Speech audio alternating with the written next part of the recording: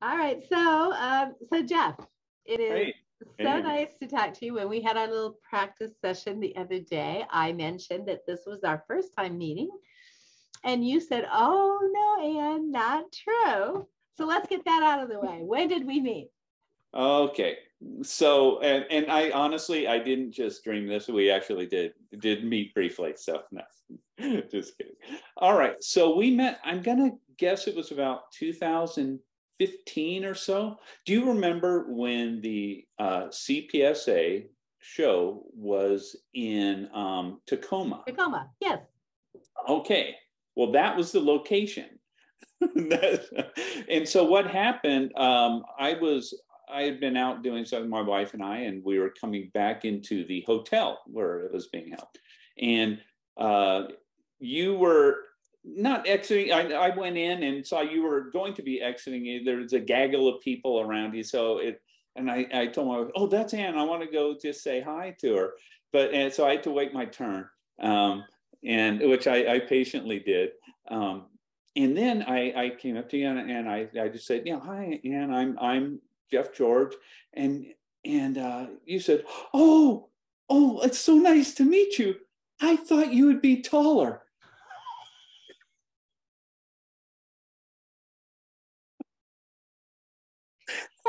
I'm not really known for diplomacy. I know I love for that. my That directness. that just made me laugh. But the thing is, I identify as taller. Oh, that's so But that great. was it. That was our meeting, Okay. and we just spoke for a moment. I mean, Okay. just a minute or Well, less, it's and very then nice to meet you again. And may I so say that you look taller on Zoom? on screen, I really do. Well, great. Well, that was fun introduction. And before we go over to your art, which is sort of the main part of these Connect sessions, let's just, dig a little bit into who you are. Because you have, I mean, like I feel like long timers anyway know your art, right? Mm-hmm. They know your name. I'm not sure how much we know about you because you don't typically teach, right? And that's where people get to know people more. Have you taught for CPSA any of their no. No, there's a chapter that's contacted me recently, and we're talking about perhaps a workshop in spring. But again, I think I told you this off earlier today. Is that I really enjoy beginners, and so when it comes to people that already know how to put pencil to paper pretty well, it's like, what do you want? I don't know what to show you. You know how to put it down. Just use your brain and figure something out. But but Now no, you don't want to. you're about to destroy my business. No. I want to do just the opposite. I mean, I know, but I totally understand what you're saying because of I think of you as a real artist, but where did you start? Where did your art world start? Well, first of all, you're in Boise. Yeah, my wife and I moved up to Boise, actually a little north of Boise, in a little community called Avamore, which is it's neat. It's outside of the city limits, up in the foothills, and very Yeah. scenic and real nice. And we moved there at the beginning of the year, this being Oh, 2022. okay. Uh-huh. And so before that, you were in Vegas. Lived there for 5 years, and prior to that, entirely in Southern California. Okay, so you've been in the West Coast forever. Oh yeah, oh forever. Wow. And I see that you're an extremely neat person. You're in your studio, and there's nothing out of I place. didn't want to have anything in back there to distract. Oh, See, I think this stuff through too much. wow. Well, it looks super neat and tidy. But tell us how you started art. How I started art? Well, I think it's one of those things. How far back do you want me to go? So when I was an embryo, no, I'm just kidding. No, so as a kid, right? You're in school, and you kind of know when you do art or projects, you kind of know, hey, this came out better than the other students, or they're all commenting on it, and you're just like, wow, this is something I could do. So of course, all that stuff started early on, and I would just nurture it. My parents were supportive of it and everything like that. So and just continue that on through grade school, high school, into took a couple of years at a JC, did that, and then went to Otis Parsons in Los Angeles. Oh, you did. Now that's very, very, very. You want a big reveal? You want a big reveal? Sure. I didn't finish. I never graduated. No, and that's not because I was failing. I was doing great. It was excellent. I was thriving, but I was putting myself through school. So it all came from me. My family situation was meager, and so there was no privilege, no entitlement, anything like that for me. My roots were much more modest. So yeah, I put myself through schools, just working part-time jobs and things like that. What did you do as a young adult, and I'd already actually done a little professional work. Have you ever heard of a book? It used to be out, and I think it's still printed. It's called The Artist's Market. Yes. Yes. Yeah. Everybody's like, yes. So I was 19, 20 years old, maybe. I don't know exactly, right around that time. And I just happened to come across this book in a Barnes and Noble or a bookstore or something like that. I'm like, what is? I had no clue what it was. I had no mentors or anything. Everything I figured out, I had to figure out on my own, pretty much. So I got this book, and I realized what it was. It had names of publishers for magazines and advertising agencies, design. I'm like, this is professional work. Maybe I can do this. And I went and printed up a promotional two-sided flyer, and at the time, and that you remember, there weren't computers then, so I did like all the text was press type, and it was all perfect, and it was just very much DIY, but I mailed those things out. I looked at all the contact information in that book, and I mailed them all out, hundreds of them, and so excited. And then one came back. Here's an envelope, came back, yes. And I opened up, and there's my first rejection letter. Wow, they bothered to write you a rejection. Right? Wow. Well, at least they didn't send it back torn up or something like that. But you know what? I did end up finally getting my first professional work there. The first professional illustration job I had done was for a magazine that was produced for bikers. It's called Easy Riders, and it was out in the time. Anyway, that was my first professional job. It was an article, so it was a fictional article. And then I did basically an editorial illustration. Right. And then they hired me more, and then a few others started to come in. And so I had done some professional work, and that was prior to going to Otis Parsons Art Institute. Oh my gosh. So when I showed my portfolio there, I already had professional work in place, a little bit, but I still had it. And those early works were mostly done in graphite. Oh, so when did you start concentrating on color pencil? Well, so going back to those college days at Otis Parsons, I had an instructor there. I had already done some colored pencil things, just learning. This class he taught was colored pencil. So he taught a colored pencil class. And that was where I fell in love with it then. And that's where I learned to burnish, for example. That was a new thing. It had always been a lighter touch technique for me. But there I learned to burnish, and it was all with Prismacolor. And that was a game changer for me. I filed that away. And so then when I eventually started my career, I was an illustrator, freelance illustrator out of Southern California for a long time.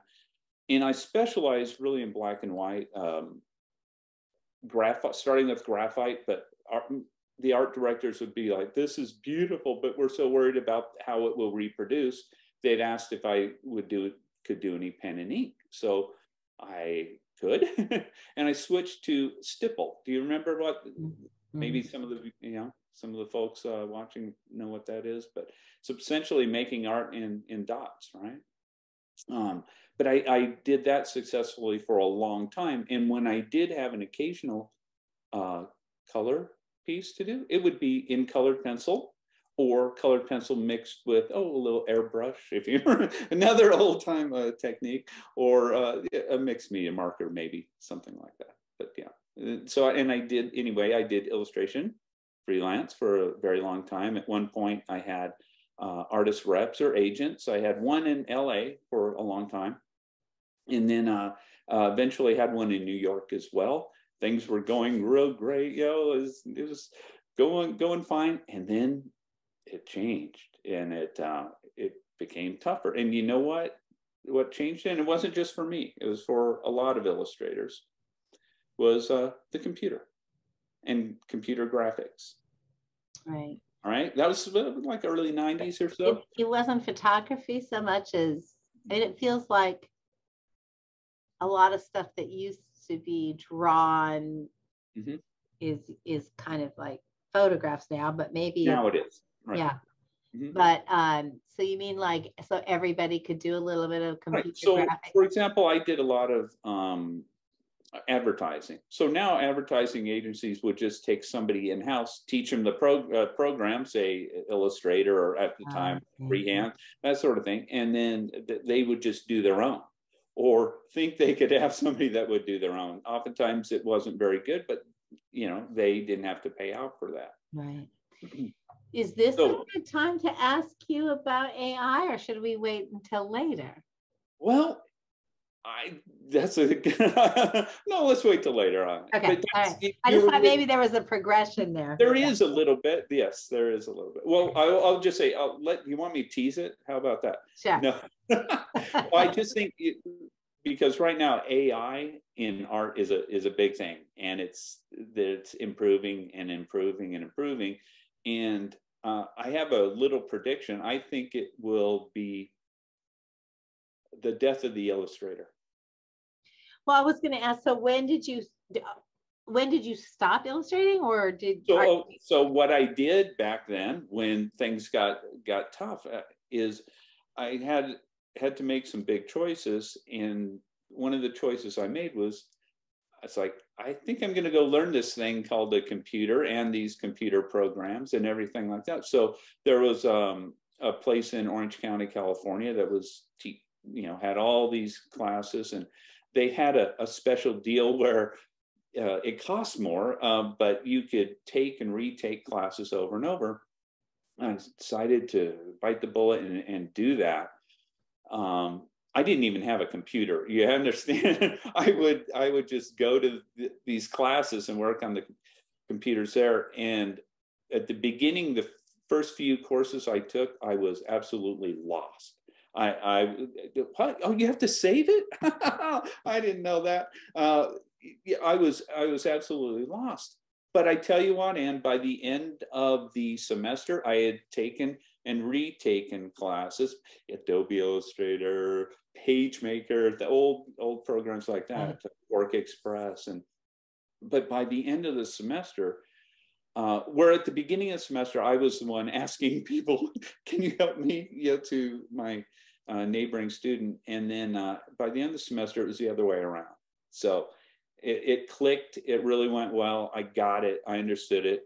After completion of that, I made the choice to actually go buy myself a computer and these programs. And I didn't even have internet on my computer. I just had the programs and would practice them.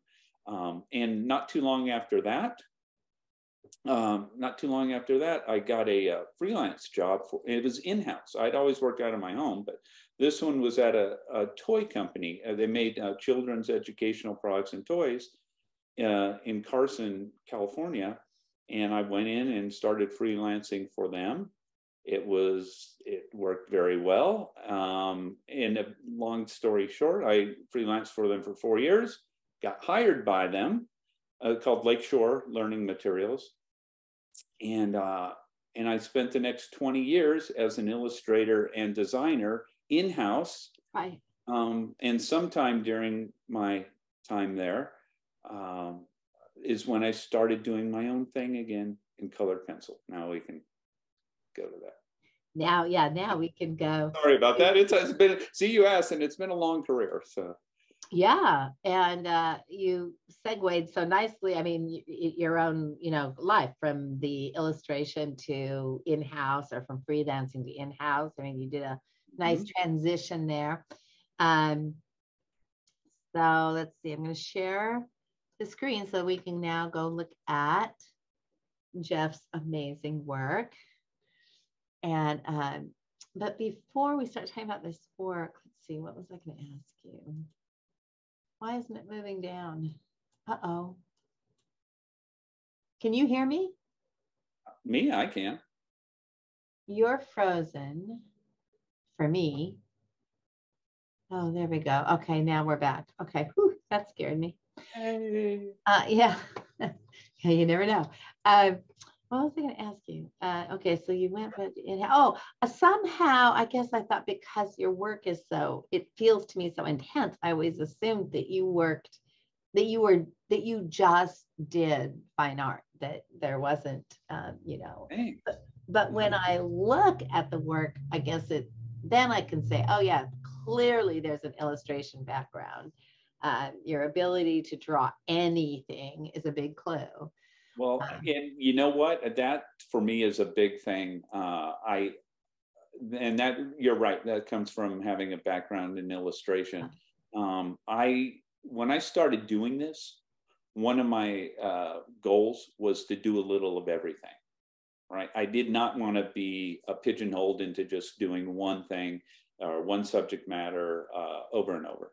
That's just me. I would go crazy to do that. If I do a series on something, it'll be short, brief, maybe, I don't know, 3, no more than 5.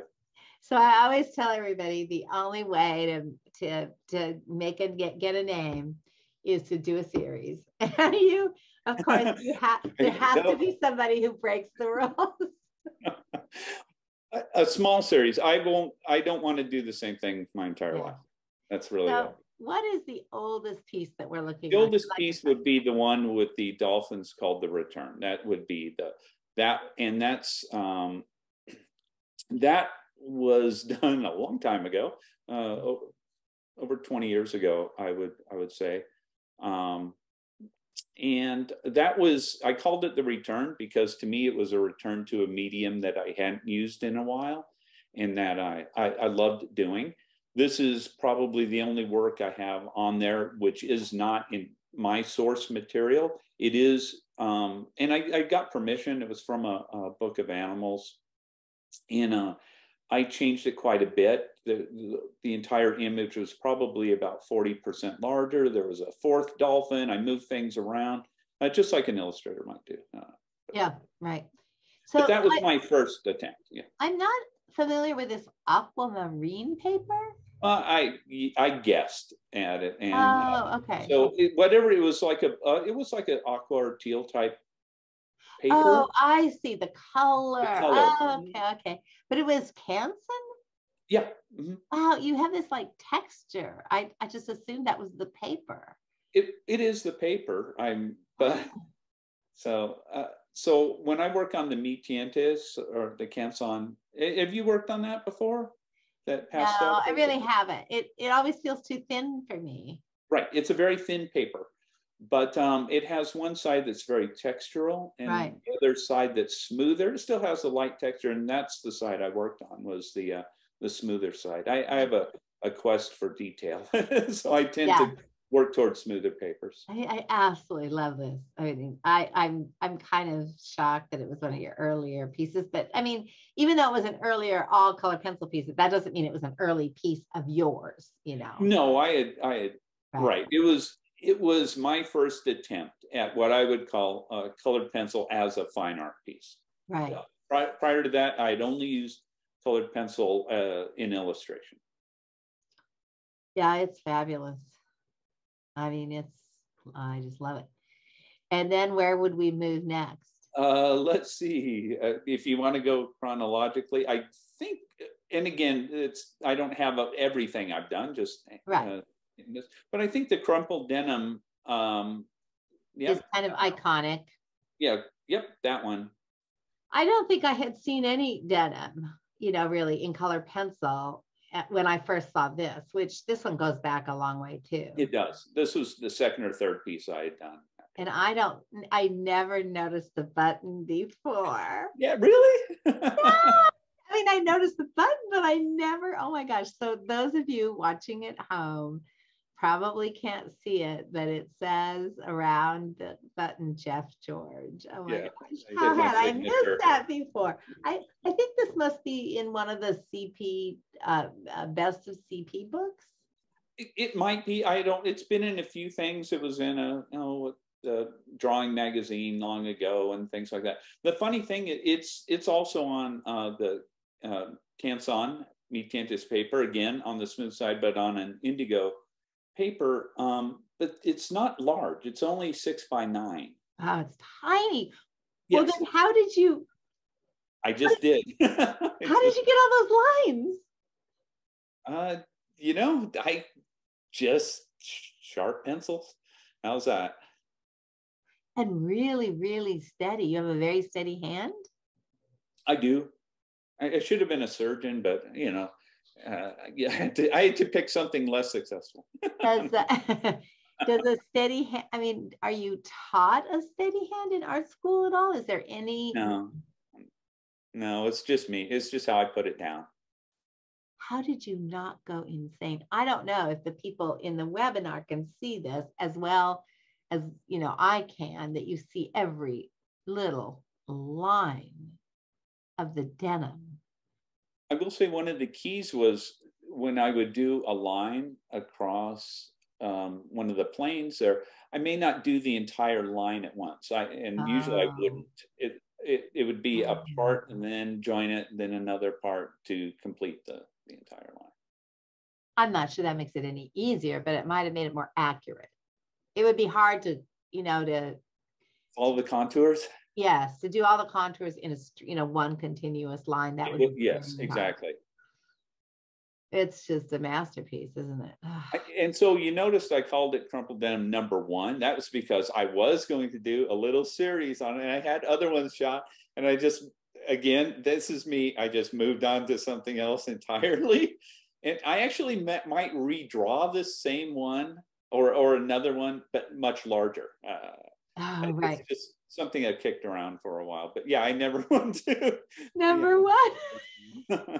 I told you, I found something else. It's like finding something shiny, and you're, ooh, look at this, and then you just move on to it.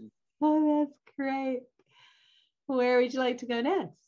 Wherever you wish. Well, this from doubt to decision. Let's see. I see. Okay, so this is the large. That's the full piece, right? That's the full piece. And we don't have any dates on these, do we? I beg your pardon? You don't typically. Oh no, I should. I could have if you wanted. I'm gonna guess I finished that one. Let's see. 2016, 2017, no, 2017. So not that long ago. No, I had started it years before that, like several years, and had part of it done, stopped, went on to do other things. And I will do that once in a while too, especially with really large, complex pieces. I might do them for a while, just finally say I had enough for a while, put it away. But I almost always eventually take them back out and finish them. And this is the case with this. And I had this one in work during our move from California to Las Vegas, for example. And so when I got to Las Vegas, I said, oh, I need something to have done for shows. And this one wasn't going to be done in time. So eventually I brought it back and decided to finish it.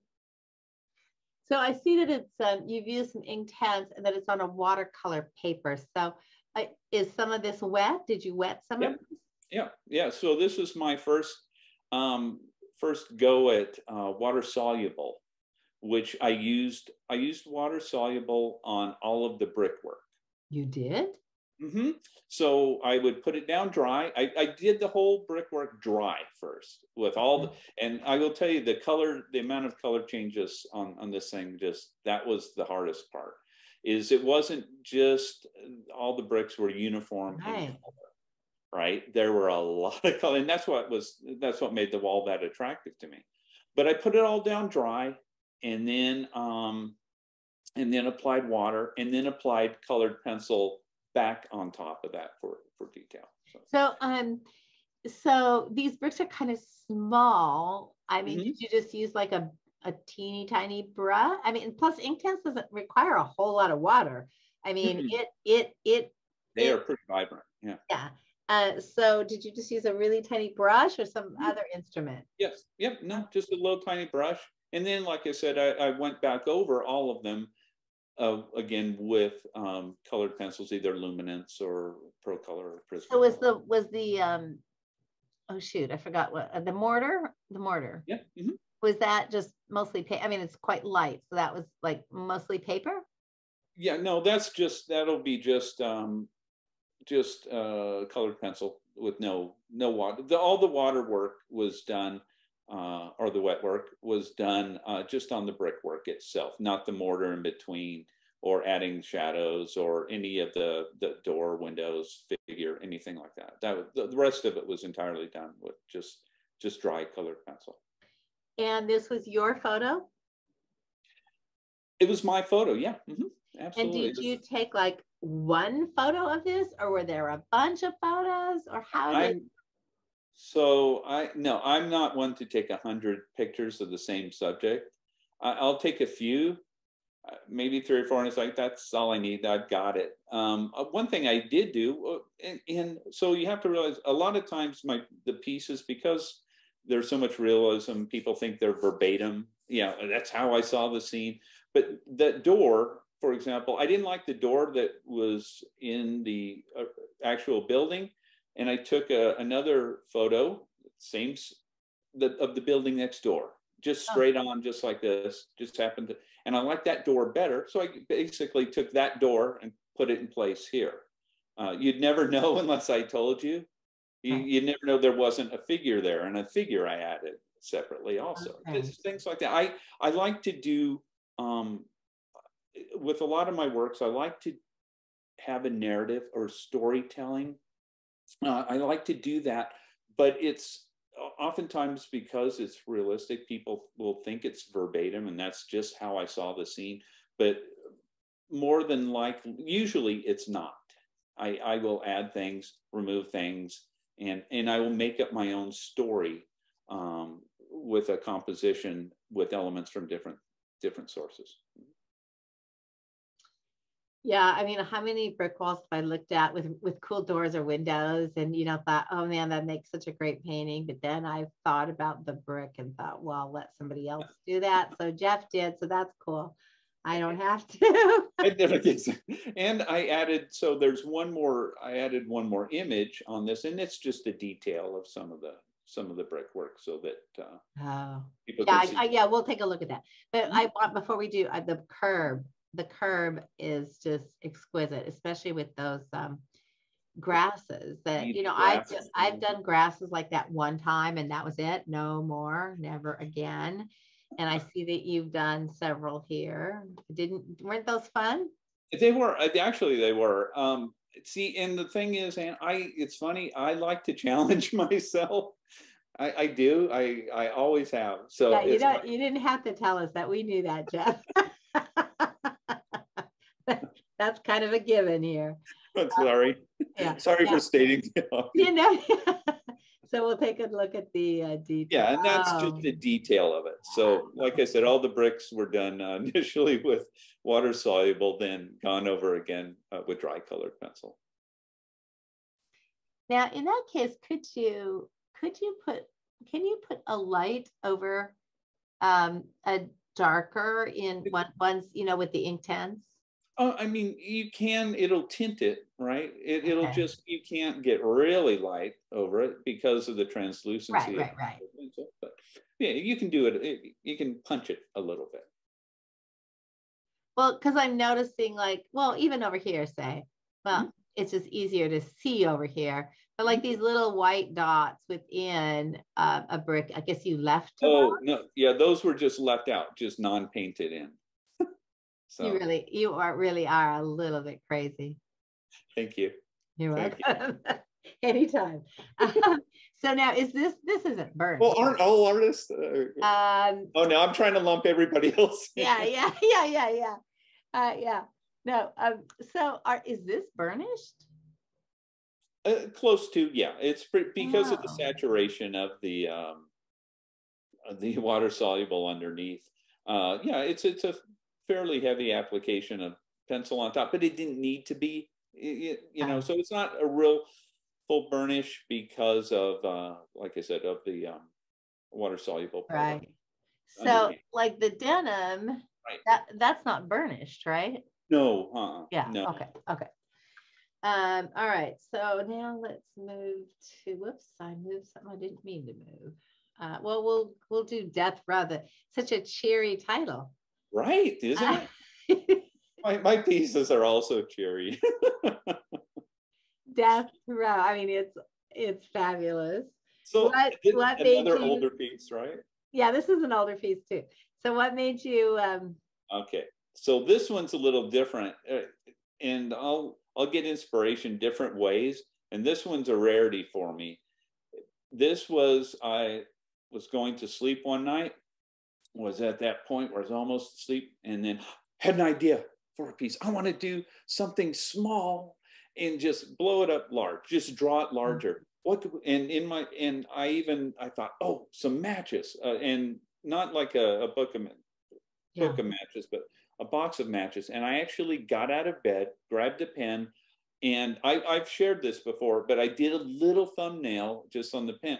The only difference was the matches were sketched upside down or in the other direction, with the box being at the top. Yeah. And I even made a little note to rotate it, and then went back to bed, and ended up seeing my little thumbnail the next day and thought, oh, this will be fun. Let me try this. So, but that rarely happens. Usually the ideas come about a different way, not in my sleep, not that often. Oh, so in looking at this carefully, I think it's like, and again, I'm not sure anybody online could ever see this, but after the webcast, I think, and when we send you the video, I think we include a link to the Padlet so you can take a look yourself. But there is a little detail right here. The edge, the corner, as the box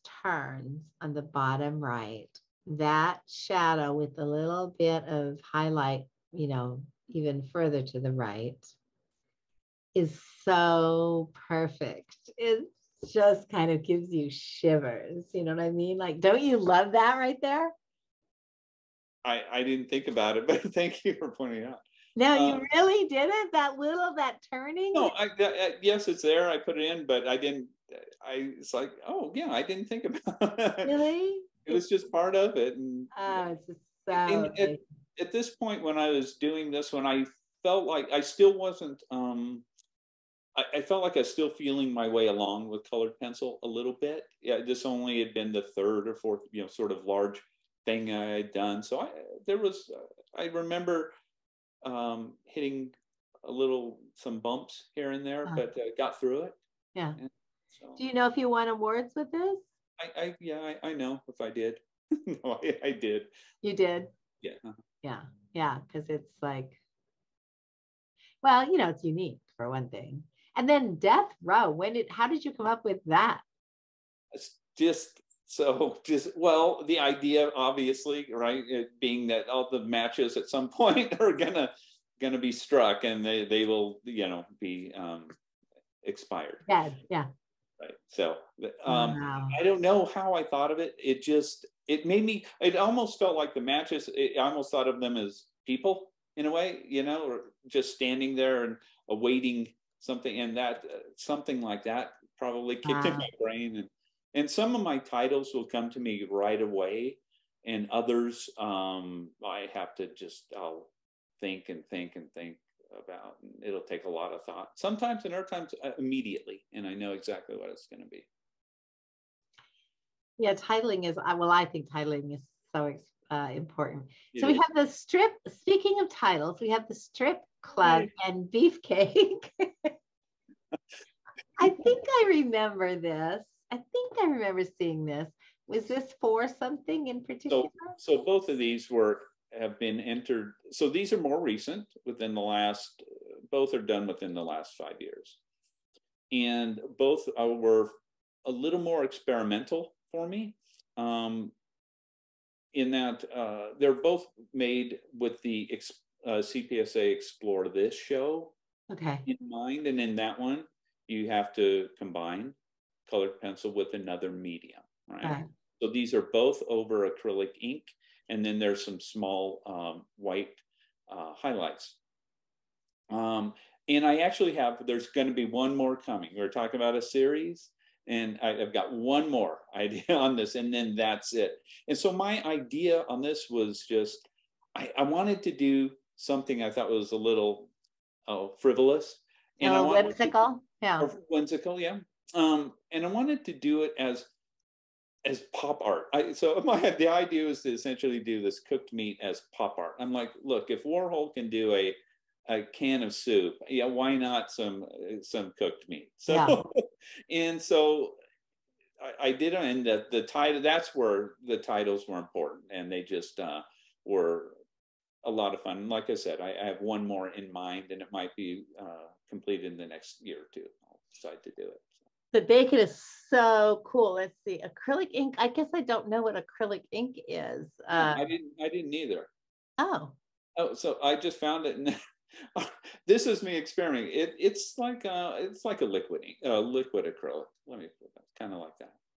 And they called it acrylic ink, so I don't know if it had an ink base or not. Yeah. Yeah. So maybe some of the viewers can do some research on that. Get back to us. So have you used it since, or was it? No, I've only used it on these two. Wow. These two things, and really, and the funny thing is, I only had the primary colors. I just bought and I just mixed them together to make the colors I wanted.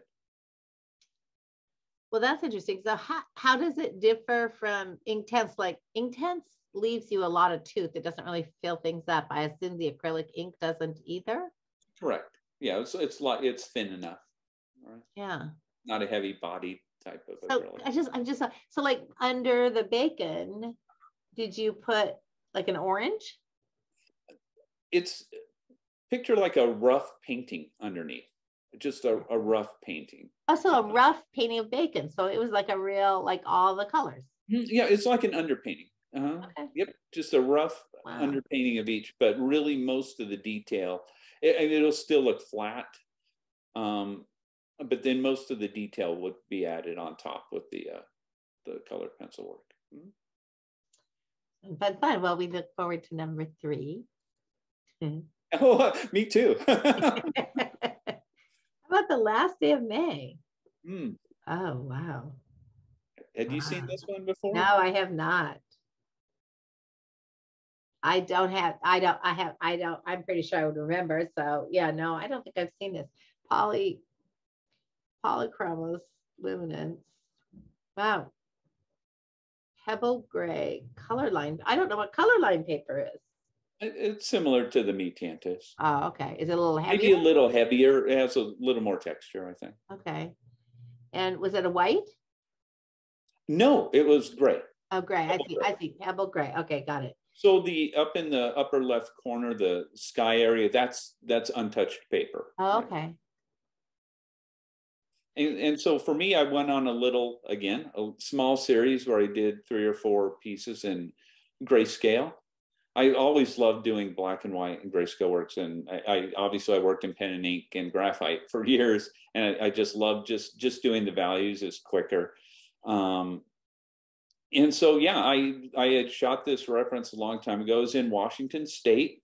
I couldn't tell you where, somewhere in the western half of Washington, but yeah, I had and I've done a few different images from that same photo session I just saw this place. I just thought it was mysterious, and it's funny. And when you start to do these compositions, this one is pretty much verbatim, but it worked better to keep it grayscale. The color didn't add anything to the piece, and I think it works better this way.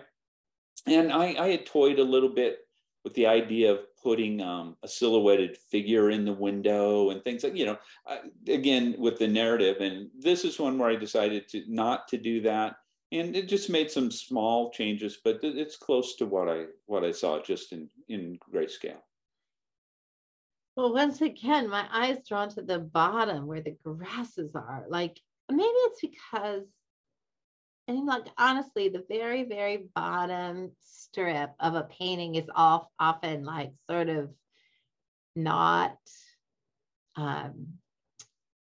given all that much attention. And you seem to give every square inch of your pieces an equal amount of attention. Yeah, I do. And I'm one of those background first people. Oh, yeah. And the reason is, for the reason you said, oftentimes you see people that if they have a center subject, or they will spend all of their efforts on that main subject, right? The focal point.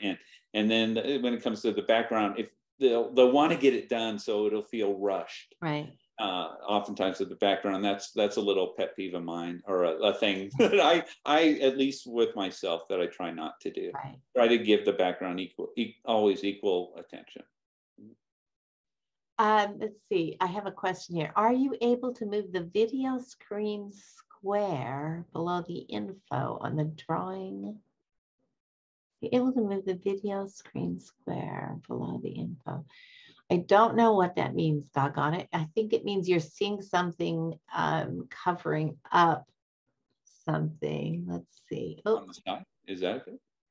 I'm just trying to see if there's anything I can do. No, I don't know. But this is 24 by 18, and it's with Prismacolor and Verithin and polychromos and luminance and all black and white pencils. But you also mean gray pencils, I would assume. No.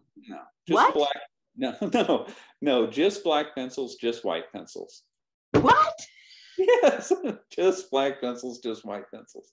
So any of the grays that aren't the paper are just a lighter, or just the black pencil used in a different. So you truly didn't like graphite. Yes. Wow. I'm glad that came up, because that's really shocking.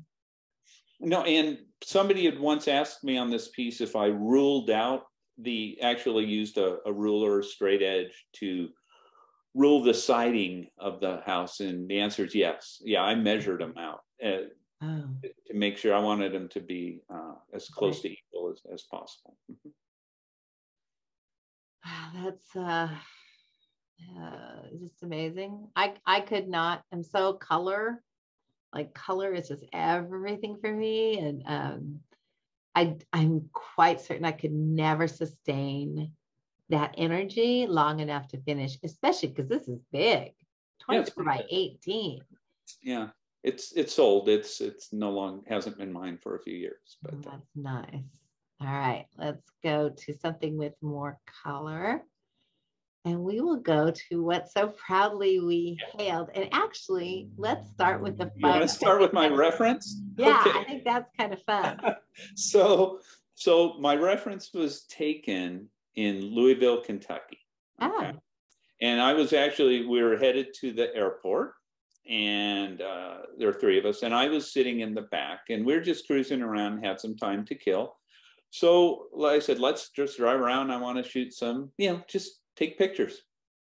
And so that's the picture on the right there is and that's my actual photo reference that I took. And you can see there's a few things. There's like a gas meter and some posts down on the ground in front of a couple of the mannequins right down there. Right so here. Those were removed, things like that. And one thing I didn't notice until I got home and looked at the picture on my computer was the nearby security guard, which I've now blown him up, and there he is, encircled in blue, and there he is on the left. He was not happy with me taking photos. I think he must have thought I was up to something. Right. But I was just taking random photos and never even saw him there. And boy, he looks like a character, and I'm glad I didn't have to mess with him. But yeah. All right, so now we'll go to, whoops. Oh. Yeah, then there's the actual piece. There it is. Yeah. Wow. I mean, again, you just look at it and go, okay, so Jeff George is a little bit crazy. And it's just so much. This is the most color changes that I've ever done in a piece, that's for sure, with the dresses. And one thing, if you went back and saw the original reference, you'd notice in the top row and you don't have to, but I want to there real quick. Okay. Because in the top row, go from the left to right, you'll see like a bright orange dress right there. Or so it's not orange in mine. That's the color change. Like I thought it needed some blue, had an abundance of orange in the actual reference. So I'll do things like that. And then I think this blue and white one is a little further over. It might be a little right. It's over here. Yep, it's right I see. Okay. At the crop. And so one of the odd things about this piece, and again, I do little things like change the phone number a little. I didn't want to necessarily do advertising for the place, so I'd change it a little bit. If you count on the bottom row of mannequins, if you count the number of legs, okay, or the number of pairs of legs, and then count the actual mannequins across, they won't add up. There will be one extra pair of legs. And this freaked me out when I was drawing it, and I had to determine what to do. The reason is right behind on the bottom, the one with the sort of large orange dress right in the middle, right behind that one, right sort of at the left, you can see a little bit of red peeking out right at sort of the breast area. Oh, yeah. Okay. There was actually another mannequin back behind it, but I zoomed in and I could not see it at all other than that little piece on my reference. So I had to make a big decision. Do I leave it out, including the pair of legs, or just leave it in? I just left it because I didn't think anybody had bothered to count, but now they all know. So. Wow. What was there anything fun about this for you? Fun? Yeah. Yeah, I don't normally draw women. Well, I was going to say I don't draw dresses and women's attire that much, although I did do another piece with some high heels and a wastebasket, so who knows. I was just no, it was a lot of fun, actually. I like the pattern. I like sort of the repetition of the pieces hanging up. I just enjoyed it. And again, it had a lot of color. And this is one where I was going to make sure it was done on a white paper so I could get the full range of bright colors and all of that. So I knew it'd be a lot of work, but I thought it would be worthwhile. Yeah, for me, this would be really fun because of the color, right? You like constantly changing color, and you constantly changing colors, right? Yes. Except for the mannequins, which would be a little hard to. Because then you had to try to maintain the same color throughout. Right. Yeah, that seems like that would be tough. Yeah, that part was. Yeah. What so proudly we hailed, and I've done a few with titles taken from our national anthem, and the thought being that someday I'd have a whole series again, a whole series, and I'll picture almost like the song playing, or with lyrics, and then a video, right, of each piece displaying about 5 seconds during that line, right, and it was going to be a whole thing, and they're all similar in content. It's sort of these urban scenes. We'll get on that. Hey, I've done 3. You've got a ways to go. Yeah. So, But 16 by 20, that's a hefty piece.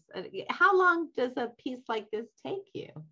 Oh, I'm hundreds of hours, I'm sure. I used to keep track, just so I had an idea, or especially if it was for a show.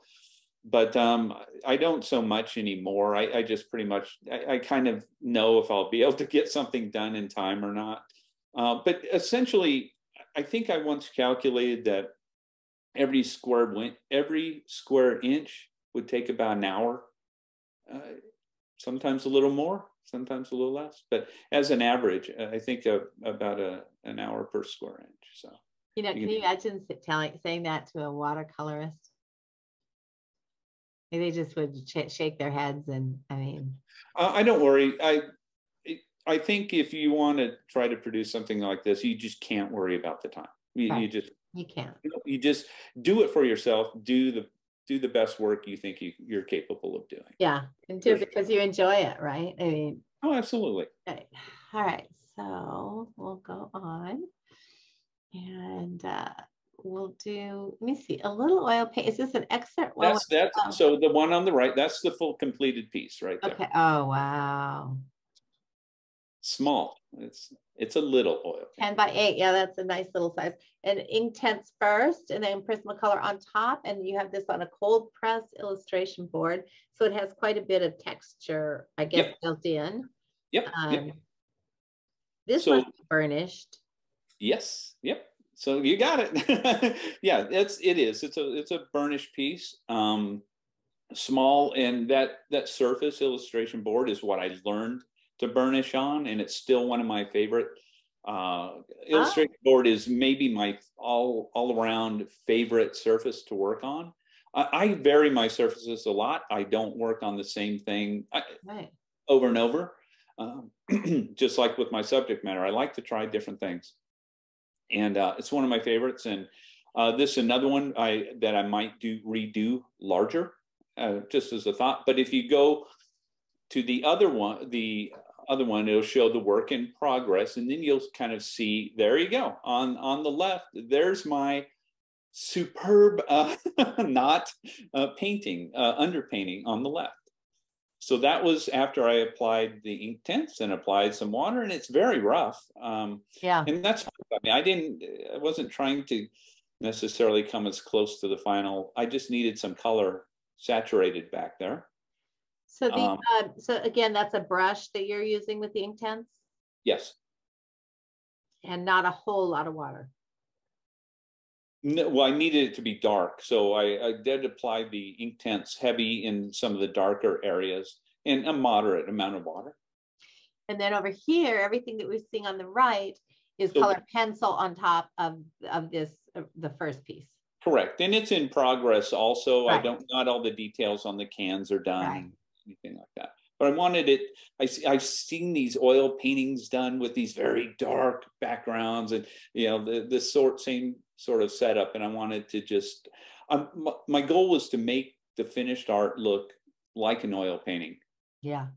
Or similar to things I've seen done in oil, but all done in colored pencil. So there. Yeah, so there. If people ask me if I oil paint, and I pretty much have the same answer, and the answer is no, because it's not the 1600s. So there you go. Because why put up with all that mess and smell? There's so many. We would need another hour. So. Somebody has asked. No, I like it. I just think it's an outdated medium. Jacqueline has asked if you. Oh, whoops! I forgot it already. Have you ever used an airbrush? I think you did mention earlier. So yeah, I hated it. So yeah, I used to long ago when I was an illustrator. I started out with airbrush, and I prefer airbrushing in Photoshop than actual airbrushing. It's so there's no cleanup.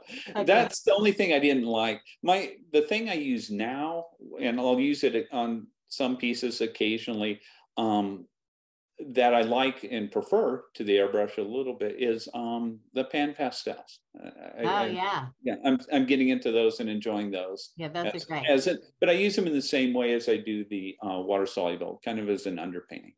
So we just have a very few minutes, and Okay. I've been saving, what I consider your ultimate work to last, but we still have this to get through kind of, so we're going to do real quickly. So, and Anna Cordes, you took this photo. So that was my original photo taken in 2009. Okay.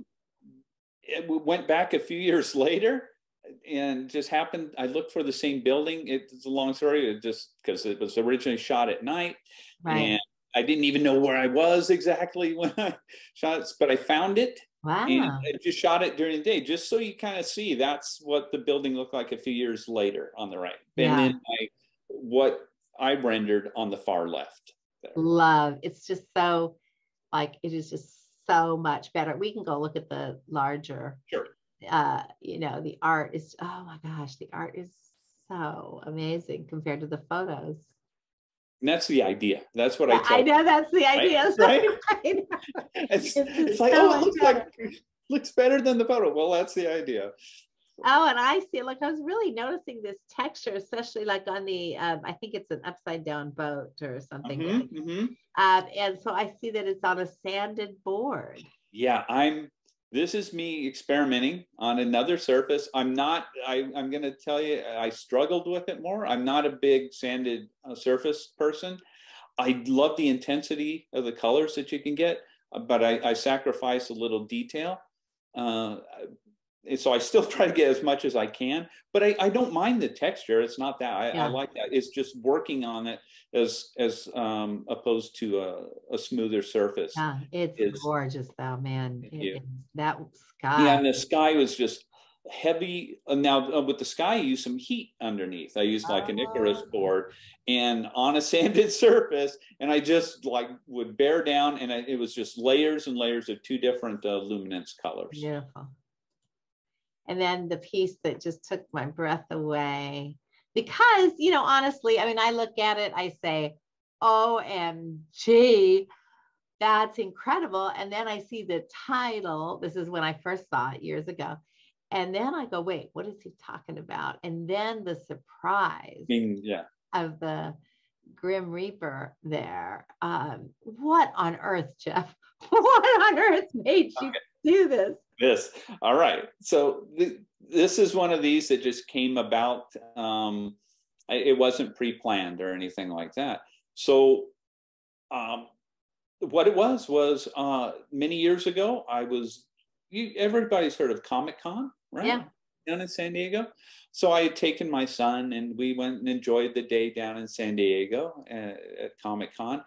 And as we were leaving, I was in my car and there were people going back and forth in a crosswalk in front of me. And I thought, I have my camera. I'll just take photos because some of my friends that I work with at Lakeshore would love to see some of the costumed characters. Right? And that was really my reason for taking photos. So I took two photos of people crossing back and forth. One was actually a vertical or portrait format, and the other was a landscape format. And it wasn't until I got home and really started looking at them on my computer, I'm like, I might be able to make something out of this. And I just composited the two together. There was, if you notice the figure in front of the Grim Reaper, I think she has these little sort of Princess Leia hair buns. It's there's little subtle giveaways that it was at Comic-Con. Wait, I have to go back to because you have it. Yeah. Okay. So there you go. Even better. So there were all these little things that I didn't want to tie it into Comic-Con. One guy was holding a flyer, for example, and I changed that to a tarot card with the Grim Reaper on it and all sorts of little fun things like that. And I will say this, the shawl that you see in this close-up is one of the hardest things I've ever done. And that one challenged me. It may not seem like it, but it was, I had to be really patient, and it just took a while, and it was just going to be done when it was done. And I finally got it. In all my portrait commissions, I had one piece. I had some ivy. It was just a little. I've done ivy before, but there was this Ivy was like your shop. It just had to be done leaf by leaf, and it was just going to be awful. And I just had to slog through it. That's how this was. I just had to. And it doesn't look like it, Jeff. It looks like, oh yeah, I mean, for all the things you've done, it seems like this would be a piece of cake. I'm just telling you, it was hard. Wow. So yeah, that is. But the piece, that just came together. All it was a couple pieces, and then there was actually a figure in costume back where the Grim Reaper was. I had the idea of just kind of hiding, it's like death walks amongst us, right?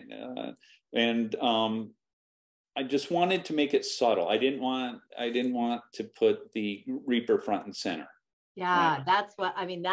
That's what makes it, right? I mean, that is absolutely, because you don't notice it. You have to really look or see the title, and then you have to. Then you wonder why. Look, right? You have to why is he talking about death? All I see is life. So yeah, I think when I saw this, I thought, oh, he's a twisted guy. And you still think that. Because that is, I mean, I love the story behind it because it's so innocent. You're just taking a picture for your friends. Yeah, absolutely. That's all this was. And I only took 2 shots and combined them together. Amazing. I think I added one face in the background from a different image I had taken, but it's all my photography, and just you get so many things once you get into it and start doing it. So the one figure near where the cursor is, in the black t-shirt, is holding a card down at the right. So that's the one I replaced with a tarot card, being the death card. So, and I just thought it was interesting. He was sort of looking toward that character, just little fun things. It was actually just an advertisement for something that he was holding, and it was a lot of fun. Yeah, well, I mean, to do this many people, do you know how many people are in? Yeah, it was 32. Oh my gosh. No, and because I remember being okay, I'm at 28. I just have 4 left. Oh my gosh. It was something like that. Yeah. Now, yeah. Well, I know you had to win award after award with this. Yeah, that one. Yeah, it's been a real successful piece. Yes. Somebody has asked, Karen has asked that your pieces on Métier look so smooth. How do you get that effect with such a textured paper? Well, use the smoother side of the paper for one, and keep the pencils really sharp. Those are the only tips I can. Yeah. And she asked, when you use pictures of people, do you have to get releases to use them in your work? Yeah, and so I think so for portraiture or something like that. If it's I don't know if it's out in the the general public, right, something like this, they had no clue they were being photographed. I know none of them. That would be impossible to do. I think I've seen a painter who does these big scenes of crowds at fairs and things like that, and it's there's no way, obviously they can do that. I think that's right, that you're just out in the public, and so you're granting access to yourself. Well, Jeff, that hour flew. That's it? I mean, oh my gosh, didn't it fly? Part two. No, I'm just kidding. Yeah, we didn't get to see the mountain piece. We just did the early years. Yeah. Well, we are looking for number 3 of your meet. Yes, and the last minute and a half of the national anthem, or whichever, yeah. Yep. So, a couple more of those. So when you're done with those, let me know. We'll connect again. You got it. Well, thank you very much for sharing all of that with us. And it was a lot of fun. And thank you for doing these. I appreciate it, and I'm sure the world of colored pencil appreciates it. Yeah, and for me, they're just lots of fun. So I mean, it just boggles my mind that we can sit here and you're in Idaho and I'm here, and who knows where everybody is that's listening, and we all get to share. So I just think that's so cool. So, I agree. It's a great technology. Thank you, Jeff. And we never even touched on my AI. Oh, shoot. Oh, yeah. All right. Well, listen, can you do it in Next 3 minutes? So AI in art's real big right now, and they're Artificial intelligence in art. correct. Artificial intelligence, and they're beginning to paint, and they're improving, and they're improving, and they're improving, and they're improving, and they are now, based on the information put in them, they're getting as good as we are. So my prediction, and this, we'll see if this comes true. My prediction is that at some point, illustrators, for example, will no longer be needed. That companies that need art like that will have the Artabot 9000 or whatever it is to create their own. They'll just put in whatever criteria they want, and it'll spit out what is needed. And I could see it coming into the fine art world as well. However, my thought is, are you ready for this? It's going to improve, just with everything else that they've said, oh, it'll never take over, and then it does, and it gets better. So what if, I'm thinking, what if I did a directive before I depart this earth, and I basically have 50 pieces, and I have fully detailed instructions on what they are to look like, little thumbnails, sketches, et cetera, right? And then my directive is that after I've expired, that they will continue to be created, right? So you can still create art. You're like the art director, right? And you've got all the input, and it essentially does it for you based on everything that you have put in. You could release one a year for the next 50 years, et cetera. Anyway, we'll see if this happens or not. I also think it'll make hand-drawn or hand-painted fine art even more valuable, since it would not be constructed partially by a machine. It's hard to predict, you know, because if you can walk into a gallery and say, I've got a purple sofa, so I need a piece X big and this one, and it needs to have this, and I want these grapes from this photo I took from Italy. And if they can knock out, you know, in a gorgeous. Well, let me put it, if companies and businesses and can produce their own art, you know, and they don't have to hire out or pay out for original art, they'll do it. Yeah. So that's my thought. Anyway, wow, we'll see. I didn't know AI was out there painting. It's improving and improving fast, and we've just about become obsolete, haven't we? I'm trying not to be. Well, thank you again. It was great. And thank you all for coming and listening to us today, and we'll catch you on the next one. Thank you.